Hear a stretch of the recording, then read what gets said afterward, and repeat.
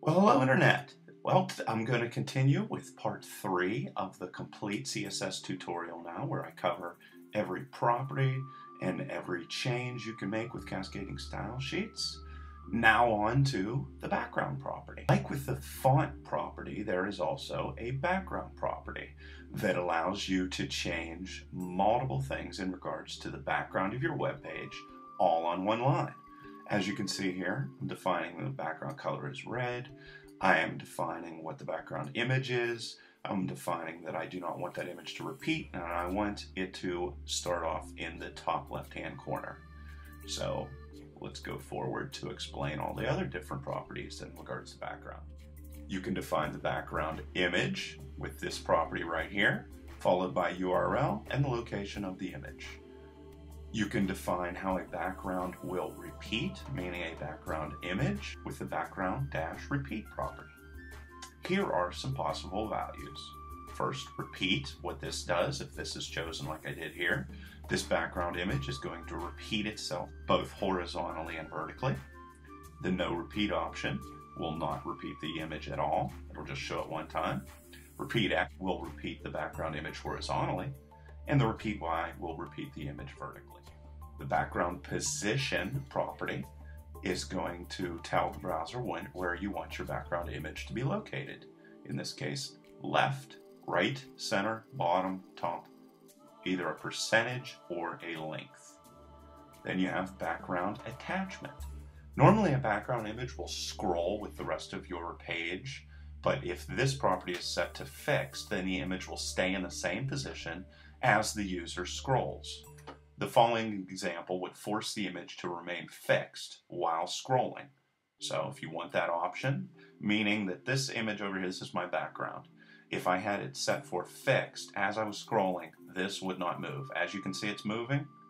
If it was set to fixed, it would not move. So that's the background attachment property. It's one of the most confusing properties, and it's almost never used. Here, by selecting the list-style property, you can change what you want your bullets to look like. And here are all the options that would be available for you in regards to styling bullets within lists. Then you have your list style image property. Here, what you're able to do is define an image that you want to use for your bullets in your list items. Now, I'm going to go on to all the table properties. Border collapse property tells the browser which border model should be used in a table. If you choose the border collapse and the property collapse underneath of it, what this does is it collapses the borders around table cells so that there's only one line between table cells versus if you had separate, which is the default, where every cell has its own border.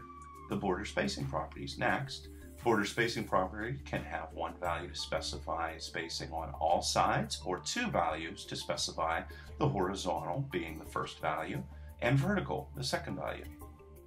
Then we have caption side properties. If you do not know what a caption is in the table, that probably means you haven't seen my HTML tutorial. If you click up here, you'll be able to see that. With this, you decide on what side of the table you want your caption to show up. There is just one final property left, and that is the cursor property. If you use the cursor property and then follow it up with, for example, help or crosshair or default, you could see how my cursor is changing whenever somebody puts their mouse over top of anything. And this is every property that's available to you in regards to changing your cursor. Now you understand all there is to know in regards to changing properties and property values and everything there is in regards to cascading style sheets except for layout and positioning properties.